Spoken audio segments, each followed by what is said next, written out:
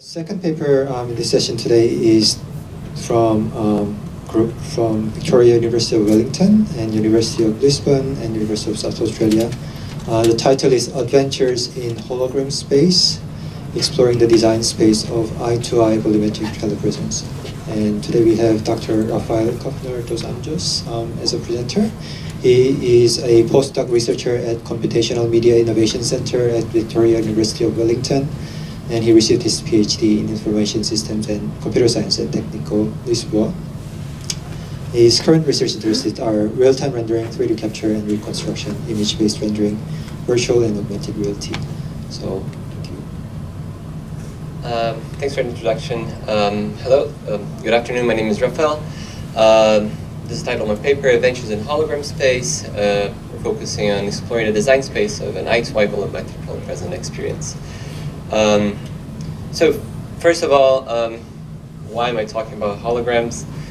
Why is this even a relevant problem nowadays? So first, just to make it clear, when I talk about holograms, I'm not talking about the special print that you have on your credit cards. I'm talking about the sci-fi representation of holograms. So for the rest of the presentation, I'll use that word, talking about this. This is Arnold Schwarzenegger in Total Recall in the 90s. So holograms, as we know it from sci-fi, have been very popular in pop culture, being as a 3D recording that you can see, ephemeral and out of thin air. Also recently, Blade Runner, you can see as a gigantic AI figure, or a reconstruction of an Elvis Presley show. In Kingsman, it has been used in sci-fi as a communication media through a very modern, that we wish we had, AR headset. But also Star Wars, right?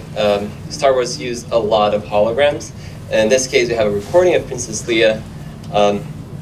Also, they're talking to Obi-Wan here, another miniaturized hologram, a portable hologram where Commander Cody can talk to Palpatine. Also here as a remote conferencing technology where we have someone that is not there.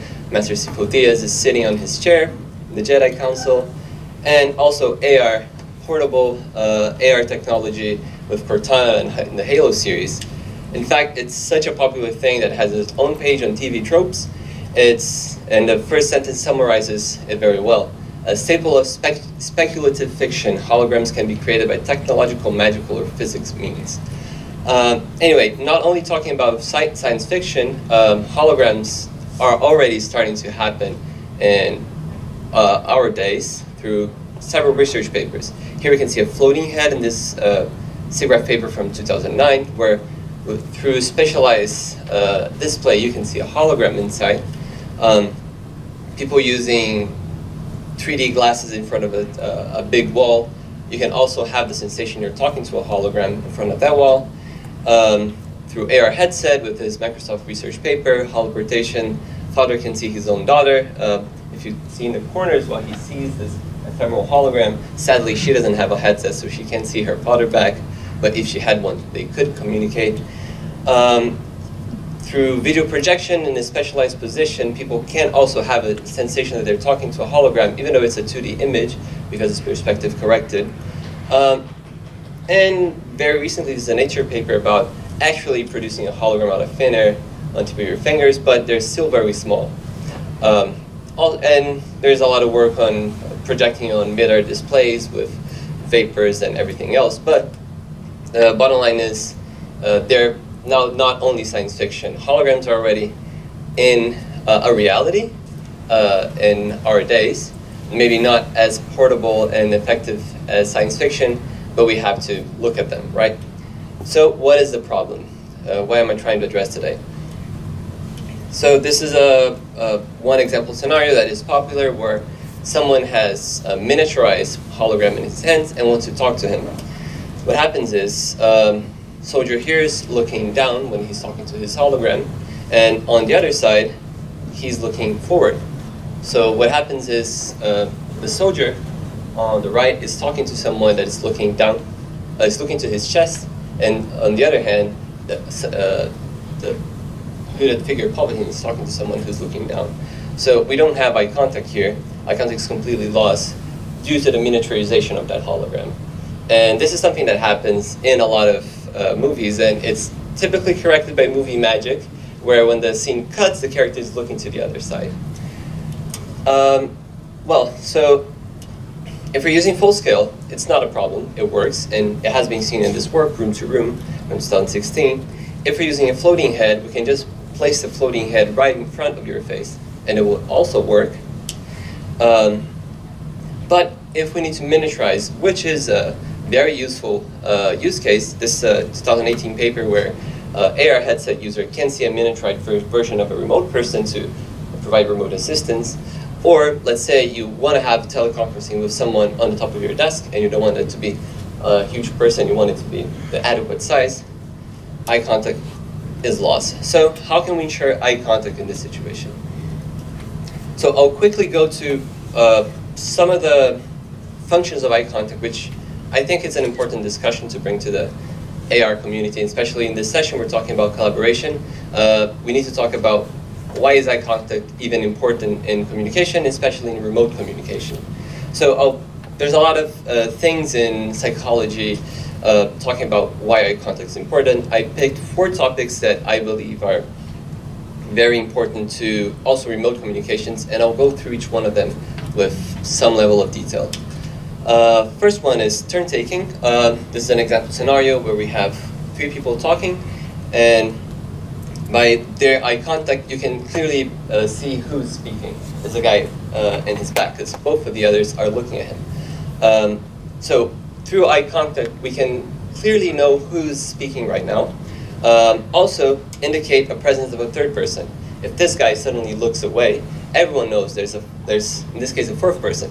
Fourth person walks in the conversation. So, especially in a remote scenario, you don't have awareness of your partner's environment. You need to have proper eye contact to know if they're talking to you or if they're talking to someone else that just walked in the room. Moreover, turn taking, there are more subtle cues that can inform us about turn taking. People tend to look up and away right before speaking and right before finishing their sentence. So if you think about it, when you want to say something, you might look away a little bit and then look at the person and say, because it's a very subtle cue. And in this case, we can again see that the guy with finger in hand is talking. Both of the others are looking at him.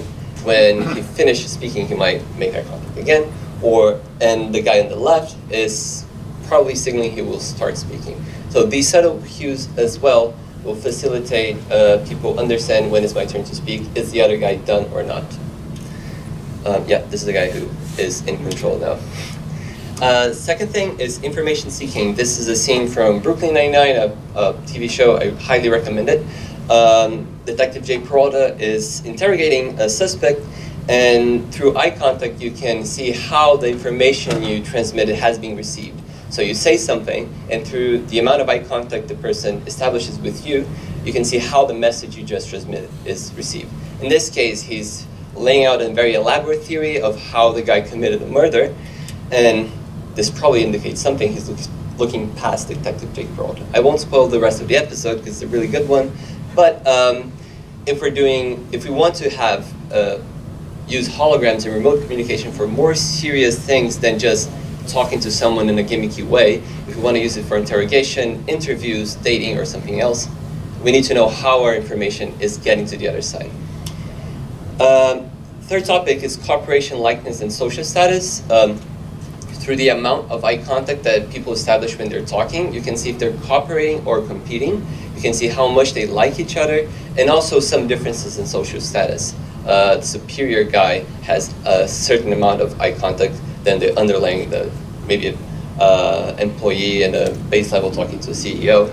In this case, an example of a job interview where clearly we can see that this guy is enjoying the candidate. He's saying like, oh, you're saying something very interesting. He's looking attentively to what she's saying, so indicates likeness. So again, this needs to be in remote communications to make it useful.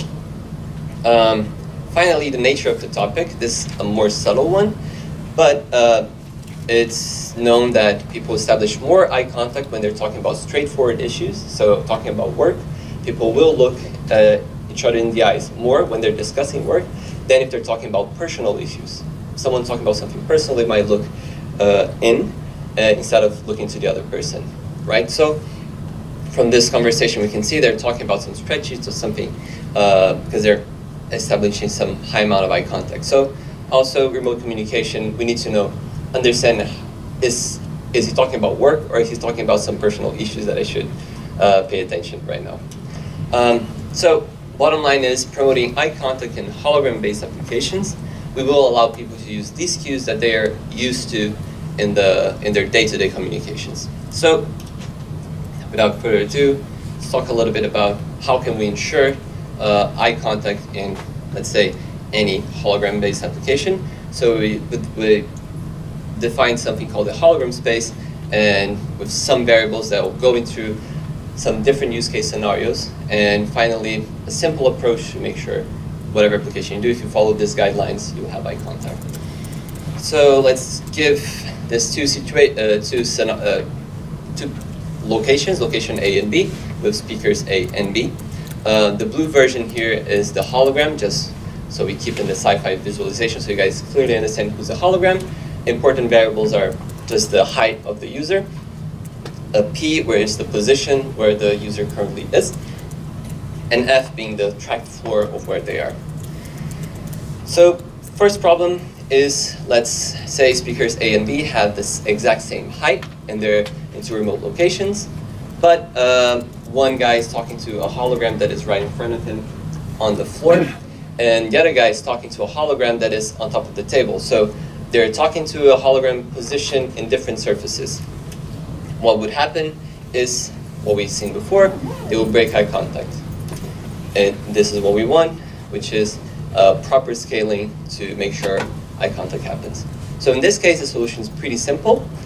We just need to downscale a hologram and the other space just enough to make eye contact using their height differences, right? So we just scale the other hologram up until my height, scale down. And on the other side, because we have the same height, I can just not do anything and we'll be looking each other into the eye. Okay, so solution, we will have A and C in this case. Problem number two, what if we have a height difference between people? I will exaggerate here with the example of someone talking to their son, a little baby, but it's not very uncommon to talk to someone who's 30 centimeters shorter than you, which could also bring some sort of problems. So if I want to talk to my nephew, who's a baby, what would happen? On the other side, we have to highly scale this baby in order to make eye contact. On the paper, we call this the big baby problem. So what's the problem with having a big baby? A big baby, their eyes would be widely separated from each other. How would I establish eye contact? I would have to go from one eye to the other. I don't know where to look first. Also, it's not natural. It's a gigantic baby in the middle of my living room. And so there are a lot of interaction things that wouldn't work properly if I'm talking to a giant hologram. Not talking now about a uncle-nephew scenario, father-son scenario. If we talk about a business meeting and we have a gigantic representation of our employee, we might feel like, oh, does he think he's bigger than me? Does he think there's a social status, like people attribute immediately to the size of the representation that probably comes from pop culture. If you think about Star Wars or other movies, the gigantic emperor that shows up and people bow down to it. So this might have some added weight of social status, which we want to avoid. So what do we do here? We just downscale enough the representation so we can keep the height difference consistent in both spaces. So if the baby was here, I would just have the baby on this side and downscale my representation on the other side to keep the height differences. So that would work.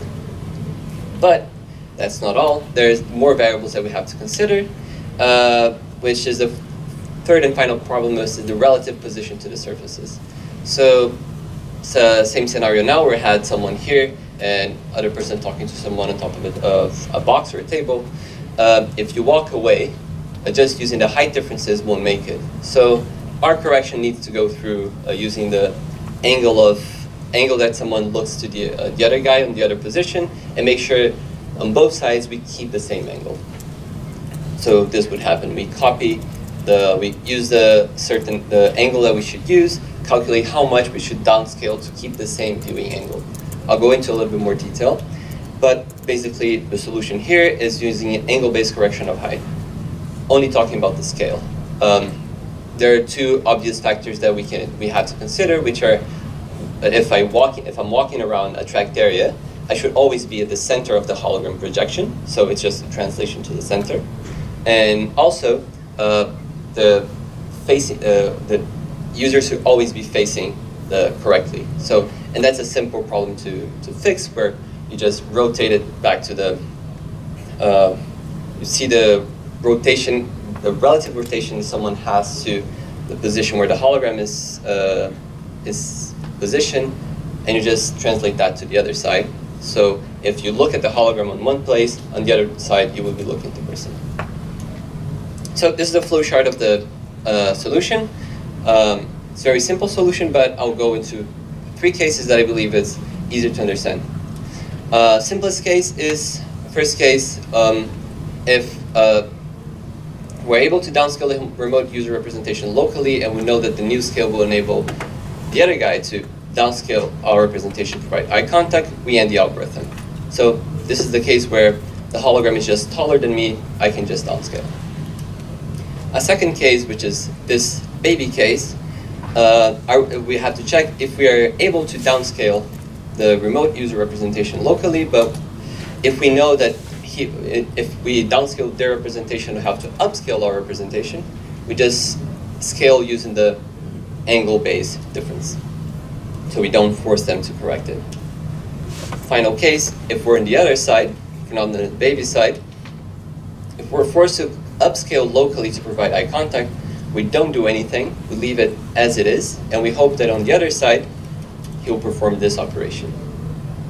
And we tested it. I'll show, this is a mock-up scenario, because this is the sci-fi scenario where we're talking to a hologram. You can recognize Daniel that's sitting right there. One of the co-authors of the paper is part of the video as an actor. Here's what you would see from the AR headset when you're talking to a hologram. But this is just a sci-fi view of it. This is the actual prototype that we built to test this algorithm, where we use OptiTrack cameras, Method 2, HMD, just for the bigger field of view so we can see the whole body. OptiTrack rigid bodies to track the head position, and then OptiTrack rigid body to track the person, Kinect sensors to transmit the point clouds through a network. The holograms were in blue. This is just so you understand that's a hologram. We did a small evaluation where users had a quick riddle to solve, and then we would evaluate how well they communicated while solving the riddle. So first, on comfort in the experience, how well they communicated, we had considerably high scores. They could understand turn-taking and everything else naturally, so even using the teleconferencing solution, it was easy. We believe people are already getting used to Skype, so it also helps in doing turn-taking. However, regarding eye contact, we had very varying results. We had people that said we had a lot of eye contact, people say we had not a lot of eye contact. Why is that? So if we look at this guy that's wearing the exact headset that we use for the test, where is he looking? I would say he's looking this way, but it's fair enough if you say he's looking any other way, because you can see his eyes, and it's a little bit reflective, the mirror. So this was, if you assume yellow, yes, you would answer, yes, we had a lot of eye contact. If you assume red, maybe not. We had pairs of people that after the study, one reported maximum in a 0 to 6 Likert scale eye contact, and the partner answered 1, no eye contact at all, and they were saying, oh, I was looking at your headset, and the other one, no, I didn't know if you were looking to the side where you had the headset. This is something that was already concluded by a 2016 paper from Maurício, which will lead us to some future works remarks that we'll get in the next slide. But general remarks, we can say that scaling was in an adequate size to interact with the remote partner and use full body gestures. People showed inappropriate behavior. They had less eye contact when they're focusing on the problem and more contact when we're discussing topics. They had increased eye contact when they were laughing or agreeing about a topic, which validates the cooperation and likeness queue that we talked about, and overall no problems in communication. Future work in this area, moving headsets from rendered avatars, it has been done, SIGGRAPH paper last year. It is challenging still, it needs specialized hardware, it's not accessible to everyone.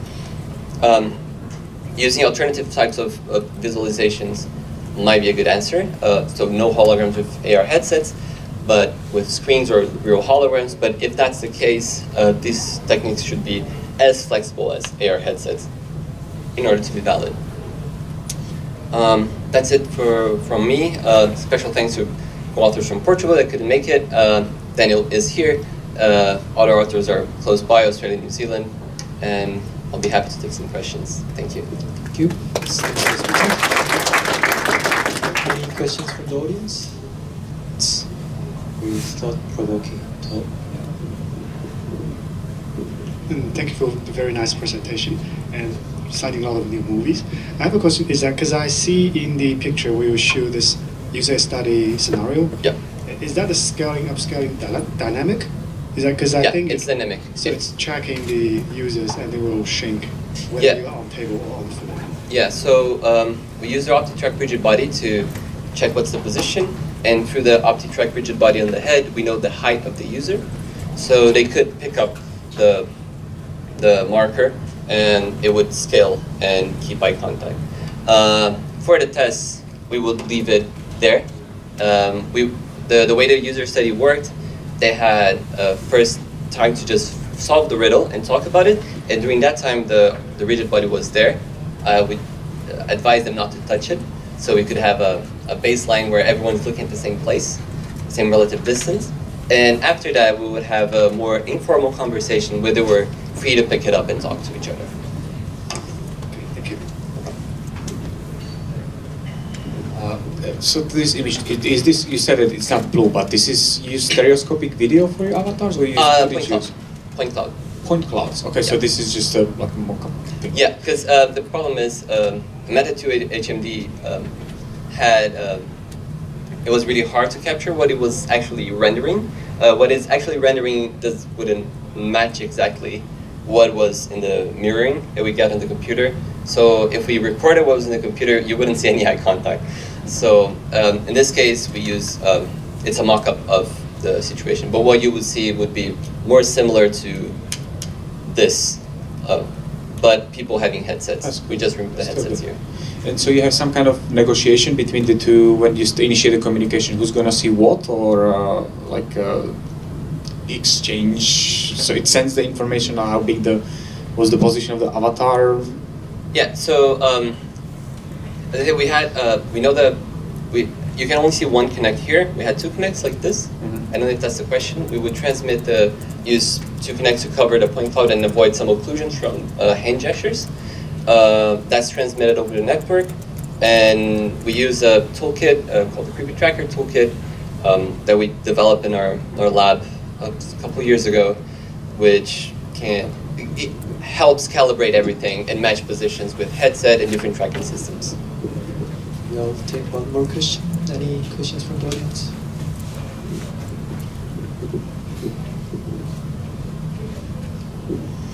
Do you have any feedback about if people felt really small when they were like shrunk?